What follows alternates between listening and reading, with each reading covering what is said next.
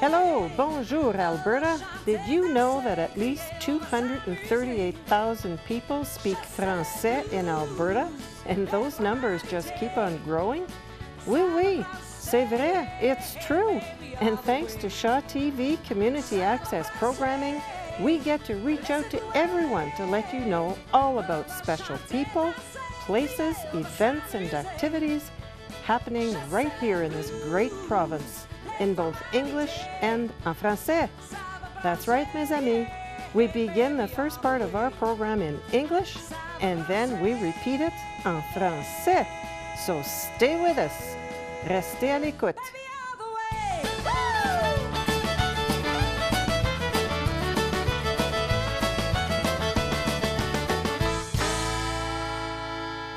Welcome et bienvenue to Hello, Bonjour, Alberta. I'm Marc Lalonde. And I'm Anne Boiteau.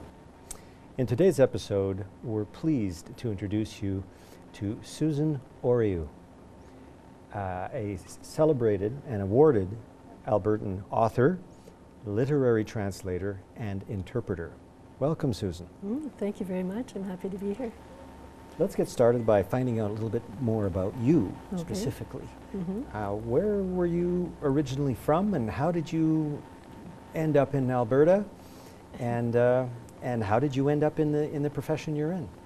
I'm originally from Calgary. Wow, that's the third one. That's how she came to Alberta. And I started loving French when I was in high school. And so I signed up to be a jeune fille au pair in Paris after high school. And after that, I came and went and did my Cégep de Saint-Laurent just outside of Montreal. And went back to France and then ended up in Calgary. And were you always a writer as a young woman? I've always been an avid reader. Okay. And yeah, I had the dream of writing from the age of 18, but I think it took me a number of years to have enough confidence to actually write something of my own. And what was your first book or your first My first, I started with short stories. It's a lot easier to keep them all in your head. Okay. So yeah, my first short story was just published in a University of Calgary, I think, publication. And then I had several more that were published, and then I worked for a number of years on my novel. And it came out several years ago now, and I've finished a second novel that sounds like it will be published next year. So. Good. And your first novel? You were awarded already on your first novel? No, this is my own writing. So I was shortlisted. Shortlisted for 2 awards with this novel. Damselfish. Yeah. About a young artist living in Mexico on a short stay there. So. Can you talk about some of the other subjects of the other books? Because you've published quite a few. Yeah. Okay, well, most of the other books I've published are my literary translations. Translations, okay. And I started doing literary translations at about the same time I screwed up the courage to work on my own writing. And yeah, I've loved doing it. I translate from French and Spanish. And my very first one was a Spanish book I read. I took it to the library and I loved it, and I thought, oh, I'd like to translate it. So I translated it, and then I went about finding a publisher, which is the opposite way that you usually go about doing it. And then you must go back to the original author about it also. That's right, the original, either publisher or author. Yeah. Okay.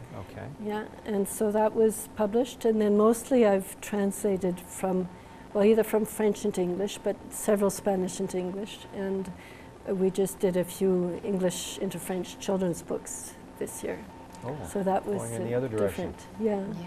So what's your approach to doing literary translations? Is there something very specific that you try to keep in mind as you're doing it, as opposed to just translating the words? Yeah, no, you certainly can't just translate the words.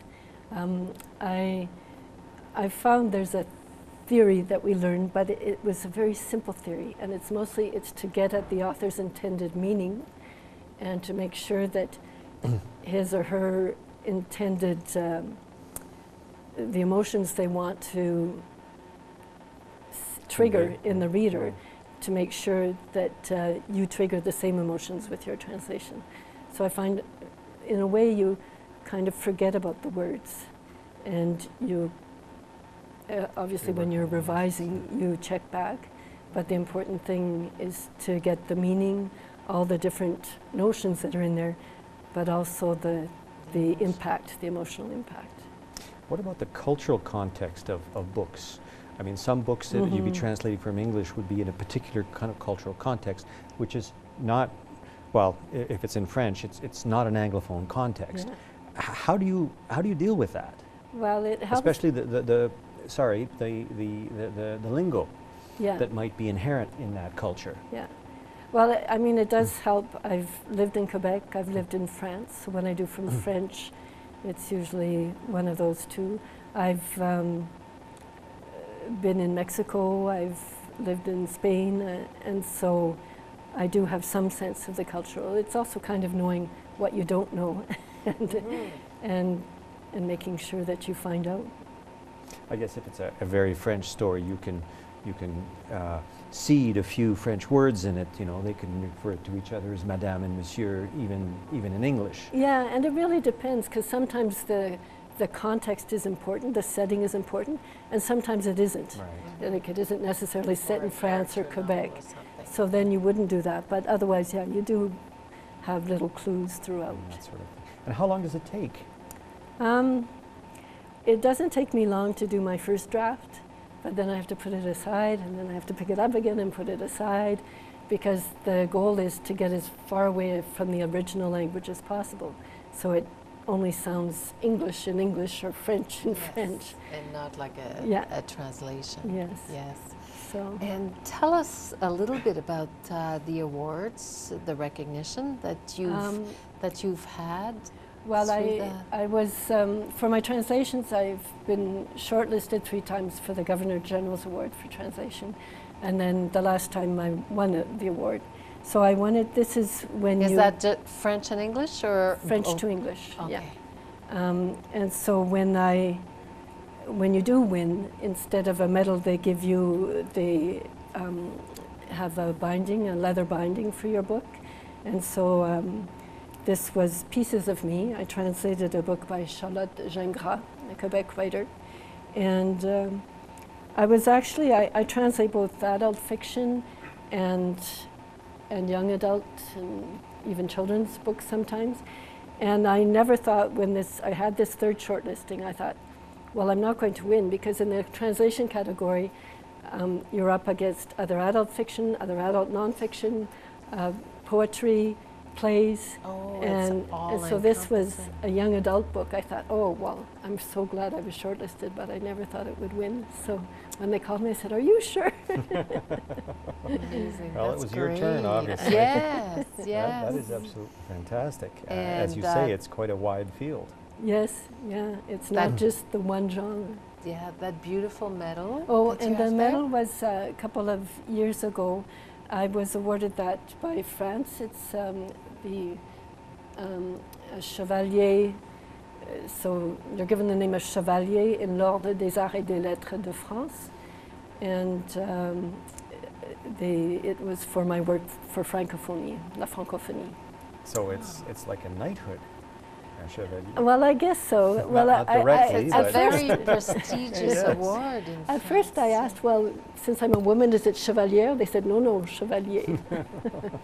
L'Ordre des Chevaliers, right. Yes. That sort of stuff. Yes. You also do translating.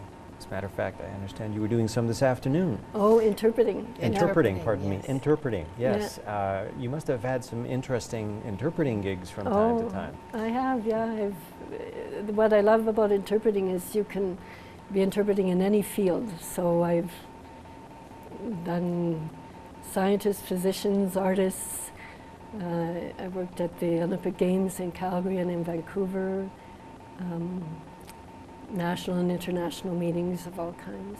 So it's fascinating work. Is that instantaneous? Yes, simultaneous. Simultaneous interpretation. Well, in conference interpreting, which is what we call ourselves, there's simultaneous, which is usually when you're in a booth and a few seconds, you just say everything Yes. the speaker says with a few seconds lag. But there's also consecutive interpreting. And that's, for example, if there's just one speaker up on stage, you sit next to them and they say a few sentences and you take notes and then you repeat it in the other language. So that one isn't as often because it can take twice as long. Yes. But actually it's my favorite because you're a person. Some people think we're just a machine in the back of the room. Oh, really? Yes, And and yes, because that's it true. also, in simultaneous interpretation, you do it for a certain amount of time and then somebody else picks That's up right. and We continues? spell each other off every half hour. Every half hour? Yeah.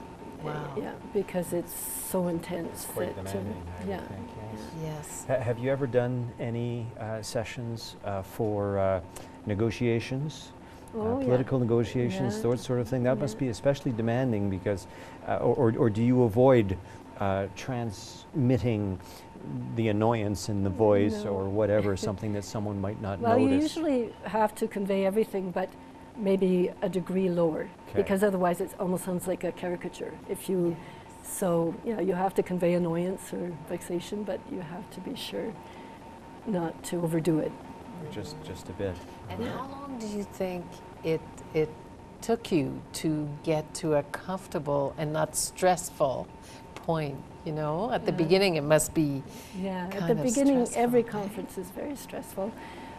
Now, still, if we're being broadcast, or it is a bit more, if it's a major political event, you're always a bit more stressed out about it.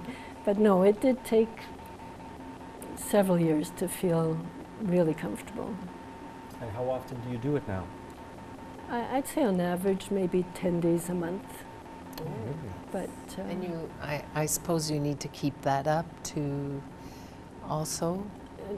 no, No? I don't think so. If you do it no. that often. Yeah, the technique you Yeah. kind of, the first years, the technique you kind of master. So And in Canada, I imagine it's almost always French to English or English to French. Yeah. You don't do a lot of Spanish. I do some Interpretation? Spanish with consecutive. Hmm. Yeah, and I love that too. Yeah. It's Interesting. Yeah. So, what are you working on these days? What are your plans for the future? What can we expect from Susan Ouriou in the years to come? well, this is a book that we've just finished translating, but now it's in the editing stage, so I'm sure we'll get it back. This was the French Survolé, and actually the author was on French CBC TV last night and on French CBC radio this morning. She's an amazing, amazing writer, and she's written about the missing and murdered Indigenous women. Oh, wow. And I think she's being recognized as someone who has spent time really looking into the issue. She spent time with the families. She's spent time interviewing activists, going to all the rallies.